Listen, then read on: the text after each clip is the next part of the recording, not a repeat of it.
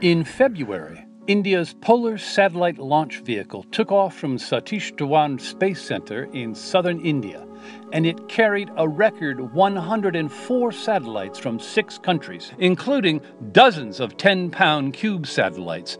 They're part of an imaging system that provides climate monitoring and data for crop yield prediction, urban planning, and disaster response. But these tiny satellites also add to an ever-growing cloud of objects orbiting the Earth.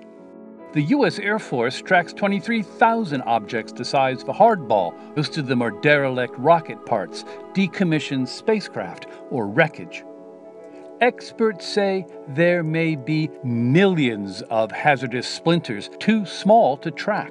Even a single paint flake traveling at thousands of miles an hour in orbit can wreck a delicate satellite. It all began in 1957 with the launch of Sputnik, the first artificial satellite to circle the Earth. The distinctive beep it radioed from orbit heralded the rush to surround our planet with spacecraft of every sort, size, and nationality. In the 60 years since, more than 5,200 satellites had been put up into orbit, and more than half of them are defunct. But they're still up there. Meanwhile, driven by advances in miniaturization and dropping launch costs, hundreds of small satellites are set for launch in the months ahead, and many are no bigger than a loaf of bread. In addition, aerospace companies like OneWeb and SpaceX have filed plans for more than 18,000 new satellites in the next 5 years or so, representing about $175 billion worth of satellite manufacturing and launch services. Almost all of them will be concentrated in orbits ranging in altitude from about 200 miles to 1,200 miles. An area already home to hundreds of indispensable satellites used for communications, weather forecasting, Earth observation, and navigation. The International Space Station and the Hubble Space Telescope both travel at about 17,000 miles per hour. And at such speeds, even an aluminum pellet 1 centimeter wide packs the kinetic equivalent of a 400-pound safe, moving at 60 miles per hour.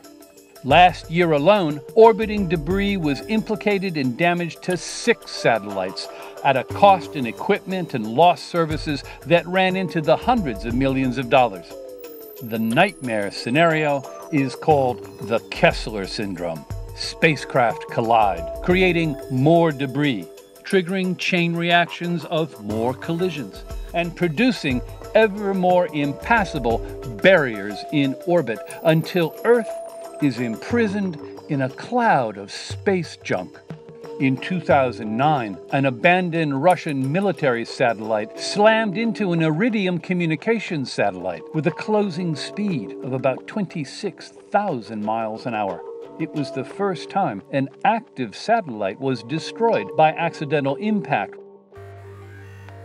The company is now replacing its entire network with 72 more advanced satellites, and to avoid the risk of adding more debris, they are carefully deorbiting each older one as it is replaced so that it burns up harmlessly in the atmosphere.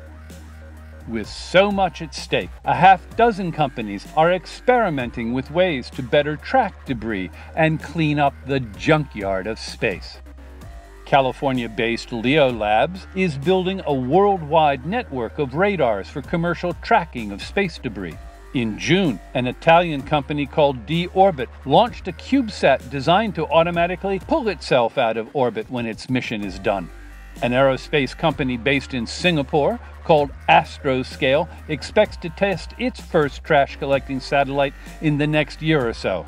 And OneWeb is designing its $2 billion network of 720 internet satellites to be pulled from orbit when they reach the end of their working life.